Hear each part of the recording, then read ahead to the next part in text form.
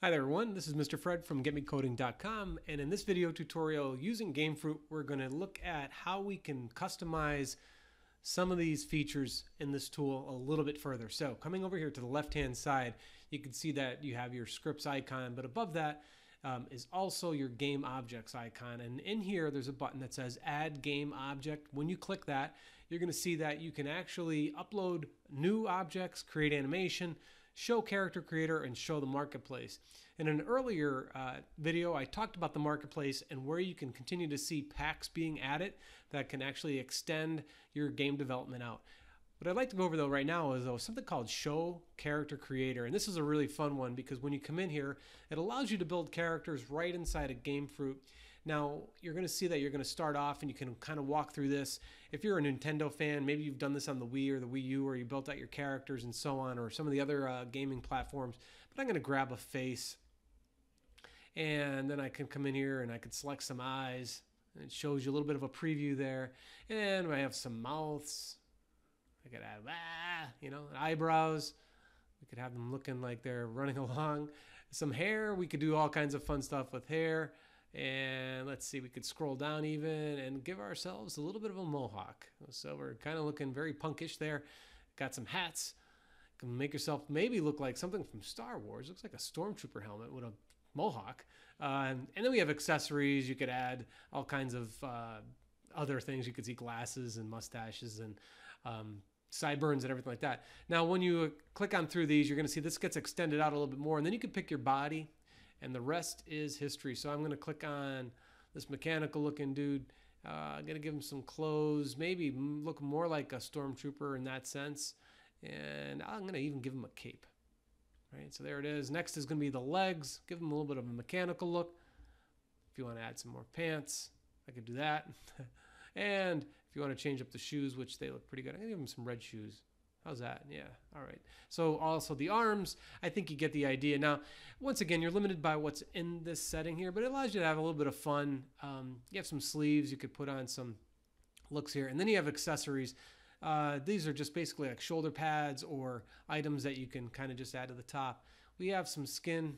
We already went through that. Weapons, of course, is the one area that everybody seems to like to spend a lot of time.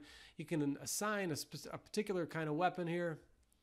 And there you're off and running. And then ultimately, what they would look like when the character is actually destroyed or killed off, right? So you can be a skeleton or you can be an explosion. We'll just do an explosion. I can click Save the Character. Now, once that is in there, you're going to see that it's being saved out there. And it'll appear here under Miscellaneous. Now, I've spoken with the creators of Gamefroot, and we've recognized a little bit of a glitch. And I want to go over that and how to deal with it right now. First, I could take my character now and I could add them in game. Of course, it doesn't have a script attached to it, meaning it doesn't have any AI, it doesn't have any intelligence. So if you've already added the Gamefroot Classic Pack, this particular AI is readily available. And if you scroll down, oh, excuse me, actually I scrolled past it. The AI is under scripts. And we have the Classic Platform Player and the Classic Platform AI. If clicking on that AI, come over here, click on my guy. Now it's going to come after me as a character. Okay, so what if you want to create another character of your own imagination? So come in here once again. You're going to add a game object, and we're going to create a character again. This time I'm going to go with some kind of zombie kind of dude here. Let's see, we already got some hair going on him. I'm going to give him a hat. Nah. Well, that's interesting. So we can go there. The body, we'll give him a zombie-ish looking body. We can give him some legs, some zombie legs. We don't have to give him arms, but yeah, we'll give him some arms.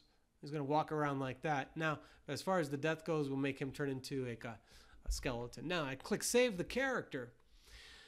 It's going out there, it's saving it out to the Gamefroot servers, and there it appears. Now, if by chance the object does not appear here in Miscellaneous, one way around that is to click on Add Game Object, Upload New, and then Done.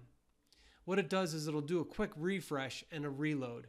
So They may have fixed it, but the one way around it, if you're encountering that, depending upon your web browser, is just simply, once again, to go into add game object and let it go out there. So now, if we want to play our game, we're going to come out here. You're going to see it render.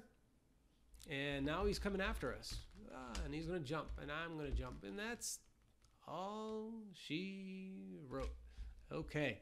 So I hope this particular tutorial helps you create some really, really unique non-player characters or player characters in your game.